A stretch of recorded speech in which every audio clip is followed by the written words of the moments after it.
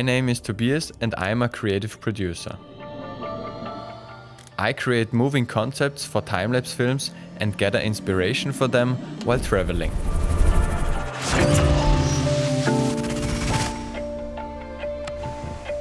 Various impressions from nature give me new ideas. Today I am on the road with the Mazda Discovers series, where people travel all over Europe and get to know experts in craftsmanship. I am going from Vienna to Frankfurt to the watch manufacturer Sinn.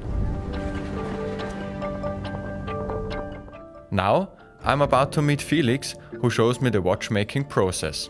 Mein Name ist Felix Janusz Stammann. Ich bin als Uhrmacher tätig. Die Geschichte von Sinn startet 1961. Diesen Charakter, dass wir eben Einsatzzeitmesser bauen, hat die Firma sich bis heute behalten. Das heißt, wir bauen Uhren für die Fliegerei, für Taucher, Uhren für Einsatzkräfte wie die GSG 9. Wir arbeiten auf der einen Seite sehr traditionell. Zum Beispiel wird jeder Zeiger von Hand auf die Uhr aufgesetzt.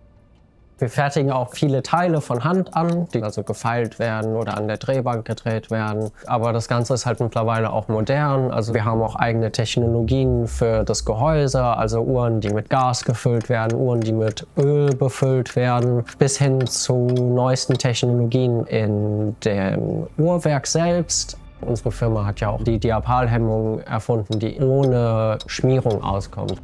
Das heißt, die ist langlebiger und weniger wartungsintensiv. I am impressed that there are so many different watches for special purposes. Modern technology goes hand in hand with the watchmaker's know-how, because he understands the watch in all its complexity. Bei einer Uhr mache ich mir vom Design natürlich Gedanken, gerade wenn man dann über Fliegeruhren oder Taucheruhren spricht, sollen die natürlich besonders gut ablesbar sein. Und dasselbe findet sich ja auch im Mazda, dass die neuesten Technologien benutzt werden, dass es eben besonders benutzerfreundlich ist. Also dass man in der Scheibe ja sehen kann, wie schnell man fährt und dass man die Materialien bewusst an der Stelle im Auto so verbaut, dass sie dort am langlebigsten sind. Sowohl Sinn als auch Mazda sind sehr traditionsreiche Unternehmen, die diese Tradition dann auch mit sich tragen in die Zukunft und auch viel Erfahrung zurückschauen können.